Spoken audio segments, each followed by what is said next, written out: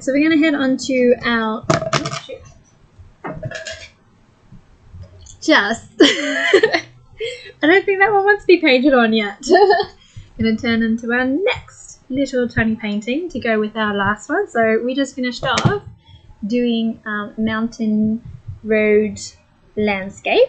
So we're going to go on to another landscape to make a bit of a landscape series. It's another little piece. So this one will just be a nice simple bush sunset with like the trees in the sunset. So as if like the trees are on a ridge, and so you'll be able to see through the trees onto the sunset, and then kind of have like the trees kind of sticking up through it. But you'll see how it goes. So yeah, let's get started. So we're going to start sunset background first of all. So sunset background. Sunset's always fascinating. Like, there's a reason that there's a big reel about it for a reason, right? They are amazing and they just keep getting better and better, but they're also super tricky to paint because it doesn't make sense. I don't know if you've ever noticed, but sunsets don't make sense in the way that they are done. So if you're looking at a sunset, what kind of happens is you kind of go at a huge amount of different colours, but it's kind of at the zenith. So, you know, you get north, south, east, west, well, up, I'm pretty sure is zenith. But anyway, that's a really dark colour as like the darkness of night is kind of coming over. So that's starting to turn black. And but between that there's like a black and a dark blue, but then there's like a really light blue and then like yellow. And so it goes like blue to a yellow, but there's no green, which makes things really tricky to paint, because if you're painting this, you can't not make green. If you're blending a blue to a yellow or like a blue to a red, you can't do that without having purple. But yet in a sunset, it doesn't have that, but yet it's perfectly transitioned. It's the weirdest thing. So I don't know if anyone else has noticed this, but definitely check it out when you're looking at the different colours and the colour stages as it's going down from the zenith to the horizon, because I think it's fascinating. And so it's always makes things a little bit more tricky to paint, right? But anyway, so definitely what happens, those colours can kind of change exactly what sort of order they're in and how it's portrayed. So what we're going to do is we're going to still start, no matter what, it's kind of like the black, really dark blue, heading down into like our yellows, oranges, and reds and white. So we're going to start with, okay, first of all, we've got to figure out where we're going to do it. So I think I might make the horizon about here, because I want to have most of the sunset in, and I don't really care about the ground, so maybe even here. So it's about like a quarter the way. So I'm going to start with blue, actually. So I'm going to start with a lighter blue. I think in my last picture I started with a really dark blue, but I don't want to do that today, because most of this is going to be sunset, so I don't know if I'll have much room to put too much darkness in it, so it'd be easy to blend that in later, right? So I need more water on that. If it's not spreading, add some water. That didn't mean to come out like that. Alright, so what I'm going to do actually is I'm going to add in, so I don't want to add any blue to this part. I'm going to put in some white next, right? Some white, because it's very light what we're doing. So when you're blending colours, I like to have almost two colours there. It's not blended yet, so I've got one colour and two colours. So then you start with the light colour and you kind of keep going up until it starts blending in that blue. That's what we're going to do, so we're just going to keep going up. Then we'll start going to head into that blue, and then we can kind of go back up and down a little bit, and that will help blend in those two colours quite nicely. Let's go up and down, blending in those two colours. So it kind of is a bit like that, right? Alright, so what I'm going to add in next, you know what? I'm going to go straight to red. So typically I think I usually go yellow, but I might do the red and orange. Oh, what is sticky in my thing? I need to clean this out. Yes, I'm going to add in a tiny bit of red. So you don't need to put very much on a little palette, because these are especially very small canvases, but it's amazing how far these colours go. Like, I still haven't, I put that blue on there for my last painting, and I've only used maybe a third of it. That was a tiny little blob that I took out there. I'll put my yellow there too, so it's all ready to go. Alright, so we're going to start from the horizon. So we'll kind of go red, orange, too much yellow. And then into the blue. So I'm kind of hoping that if I start from there, the blue will have a little bit more time to dry. So then it should turn less green. Because there's definitely no real green in the sunset, if you notice. It's pretty crazy how that works. Right, that's what I'm doing. This is very, very bright red.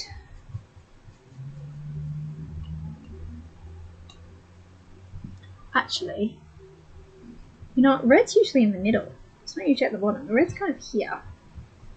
And on either side is the orange and the yellow. So I'm going to change that. Hopefully, that'll be fine.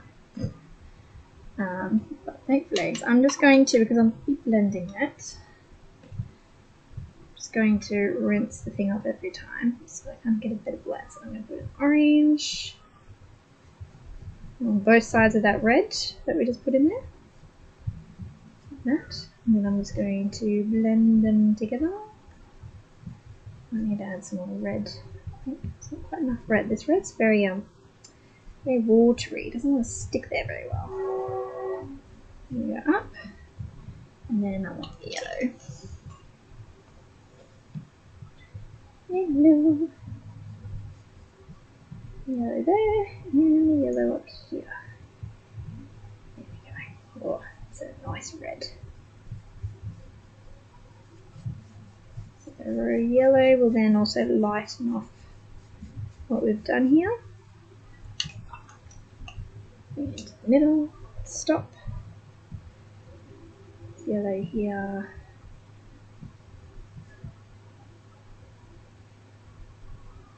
But I'm not going to go all the way up just yet. There's some yellow. I want some more yellow in this. This is quite a bit too red, so I've probably added a bit too much red in. That's fine. Just adding some more of this colour, right? Oops. Keep on blending it up. So let's go up towards it, because if I go down, then I'll be blending in the darker colour to the lighter colour, which I don't want. The lighter colour into the darker colour, which should be perfect. Same thing up the top here, and just kind of blend it down into the yellow. I'll probably make this way too dark. Right?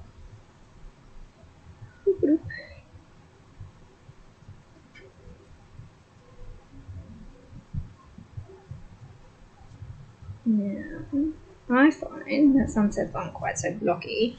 They kind of go like almost like it's a globe, so kind of like an oval sort of shape. So it kind of like goes into the middle. So I'm just trying to do that here. I kind of see a little bit because I've got like the red mostly in the middle. So I'm just going to try to close it up a little bit. So it's more concave. I think that's the word I'm going to be looking for. And I'm going to add some more white to it. Right, go down. I don't want to go back up because I don't want to add yellow into the blue just yet. Let's go down like that. So I'm just going to light it out. So this is the same sort of principle that I used in my last painting. Is just by you can't have it too wet and too thick, because otherwise you're just going to be blending it straight in. But if it's a little bit dry and only just slightly able to blend, if you just kind of put in a very light white wash almost, then it just kind of decreases the brightness, which is what we want here. To decrease the brightness. I'm still trying to, okay, you're right. Maybe I should have started with the yellow. I put in too much red. It's been a while, right?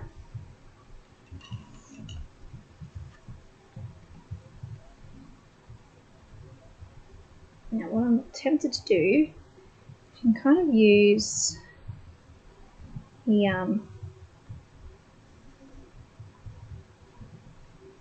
here we go. So that blue's kind of dried off a little bit. So now that I'm kind of blending it up into the blue, it's not turning green. See? Like that. It's kind of looking like an Aussie sunset. I feel like that looks like an Aussie sunset. So with the white, just kind of bring that, try to still lighten it off. Now that the blue is kind of dry, it's least likely going to turn into green as I go up, but I still want to be super careful not to blend it too much, or else it's just going to turn green, which we really don't want. The question is, do we want to add some clouds? We could always just put in a little bit of a cloud. No. Just a little bit of white. Going in a little bit of blobs, right?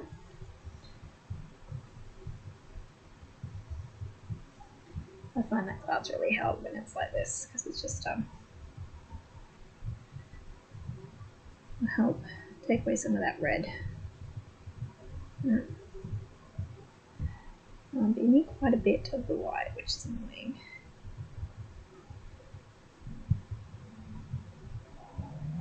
So clouds are tricky because they can come in any shape and size really. You can just do a normal sort of block cloud. You can try to blend it in a little bit. So the edges of it is usually quite white, and then it kind of gets blended in a little bit, or it goes darker in the center, and then it kind of fades back out again into like a, yeah, so it's almost highlighted as a white. Kind of. We're gonna have like a white. I don't know, they're all very different. So how you do your clouds is kind of up to you and up to your paintbrush and what it can and can't do with the paint that's on there. I'm gonna add a little bit. It's probably not very much, but alright. So just finished putting in some clouds. Like they're not the greatest of clouds, but it doesn't really matter because we're gonna be basically covering them up. So yeah, this sunset is basically done. So I'm just going to add in a little bit more white here where it's going to be touching the ground. Because it always kind of gets nice and bright whereas it touches the ground. Like the world is glowing. Right? Okay, so now we want to... Now when there's a sunset and you've got the trees kind of covering it, everything that's in front is quite dark.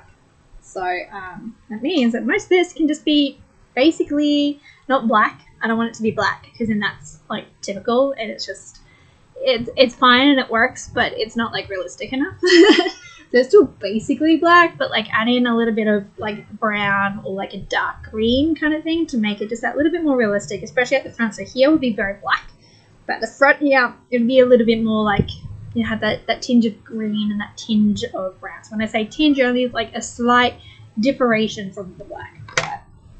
So a black straight up, so I need to get some more. No, that's not even black. A brown straight up. What have we done with my brown?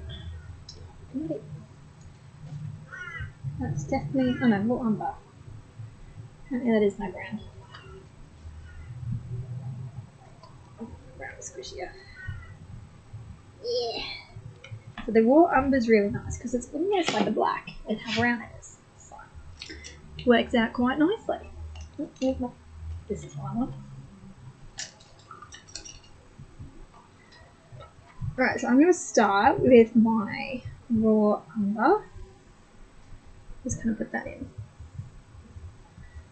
So that's my block colour. So remember with block colours, you want it to be basically the main sort of colour, something that's not too light and not too dark. Because where you want to be painting over this, either lighter or with some, either darker or with some lighter colour. So it needs to be able to accommodate any lighter colour that you're going to put over it. So I know that with this, I will still be able to put my tinge of green over it because I only want a tinge.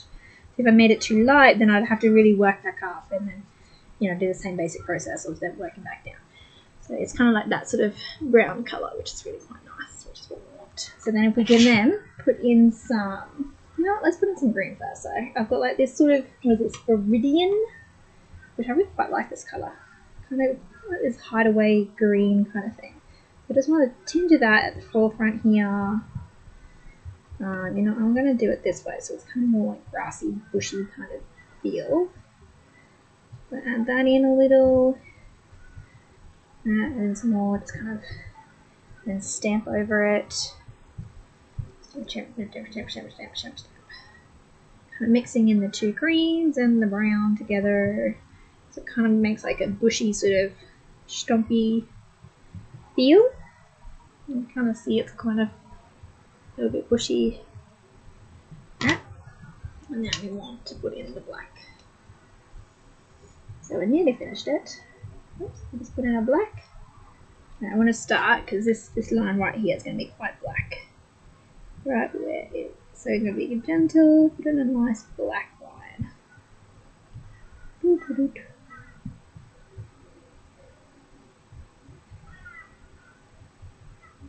Right, and then I'm just going to stamp out the excess. And then I'm just going to stamp it down to blend it in. So I want a stamping motion today. Stamping is very fun, isn't it? Just kind of stamp around. So there's not getting too much black in here, but it's just enough to kind of add it in, right?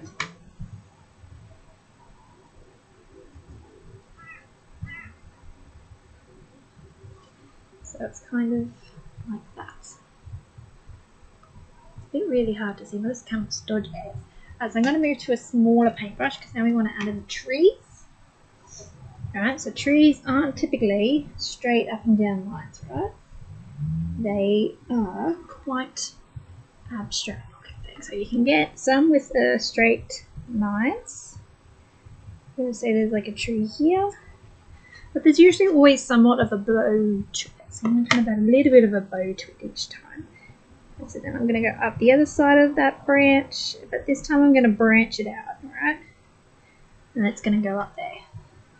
So they're kind of like the sort of shapes that you're wanting. So from with this one, I'm going to then add in a couple of other main branches.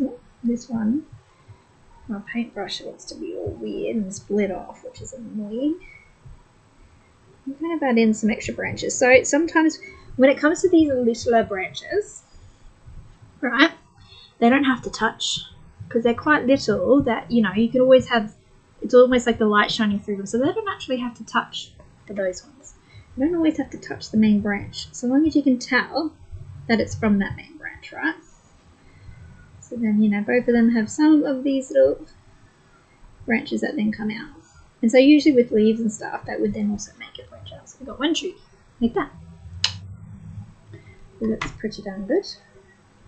So we're just putting in the trunks and the branches for now. So we're then going to have, say, this one, which is going to have a little bit of a hump to it.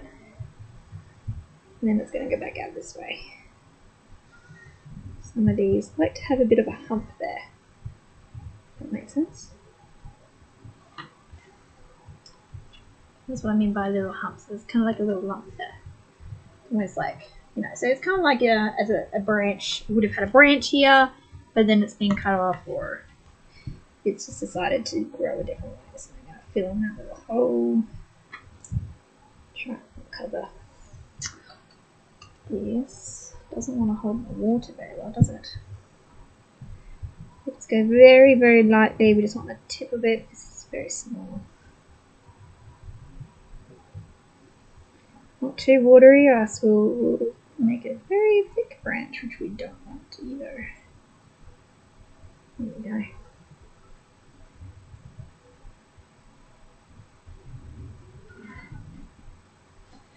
Some of them don't have as many branchy branches out, right? I'm just going to fill this in a little bit more. Let's do another branch, another tree. It's going to be really kind of out there.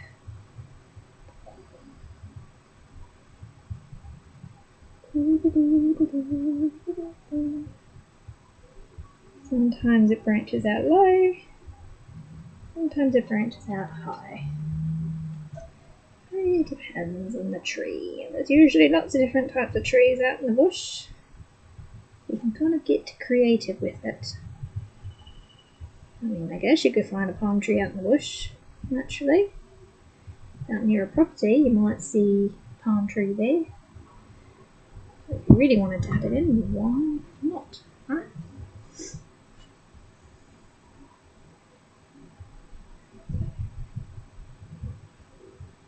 Yeah, nice big tree here.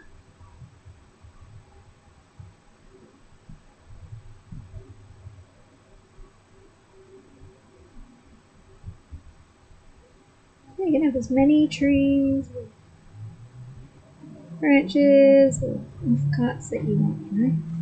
Not even add like a little stump here or something.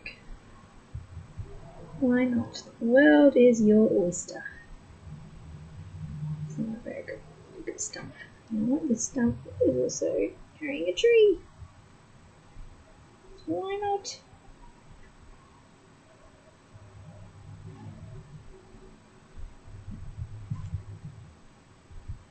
A funny looking stump. Okay, and then also, do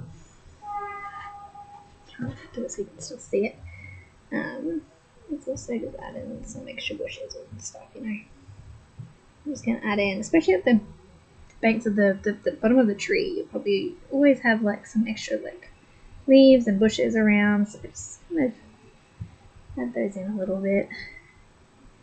Now on the horizon, put some smaller trees.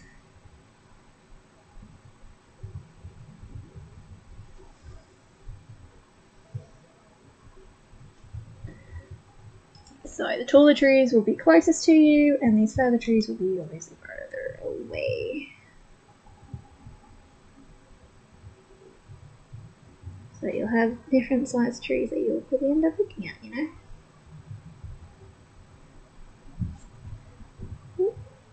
Put in some extra little bushies.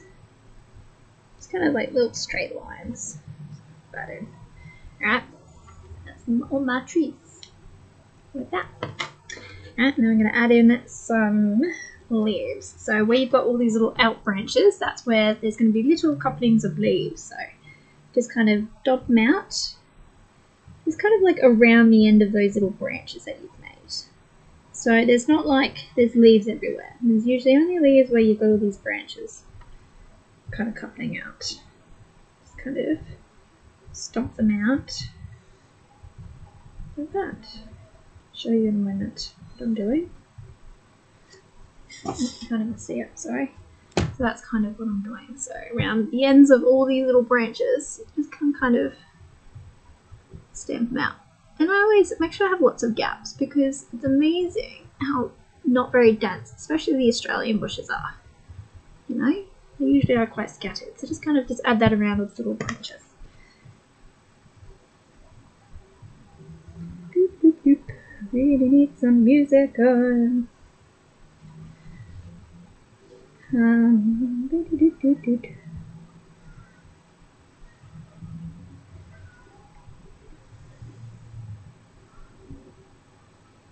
I've actually really enjoyed this one.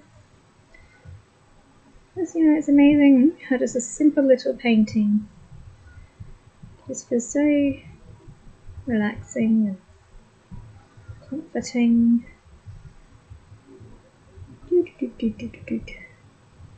So this is also where a really good like dodgy sort of split brush kind of comes in, which is kind of what this one is. So this one, I think you can really see very well, but it's all like really split on the end, but it makes it great for dabbing on leaves. It wasn't so useful when I tried drawing the little branches, because then it made like a double branch, but as I'm popping on all my little leaves, it is really, really useful.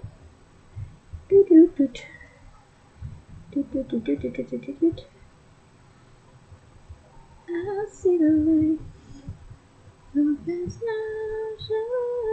lashes on this day.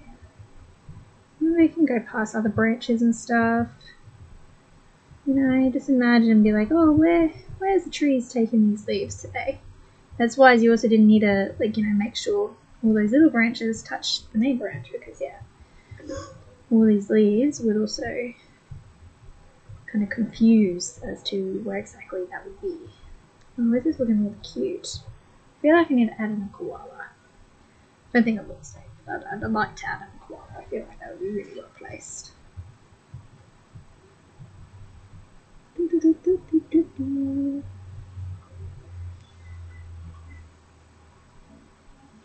So adding some extra little bushes and stuff down the bottom, because there's always little bushes and stuff around. Things you can't see because of the shadows. So that's the thing with the sunset. That's why this is black, because it's just the shadows. So there's a lot that you don't see. So make sure to just kind of pop some in, and it doesn't really matter because the shadows. Some water. Really like this. Much better than the mountain one I did.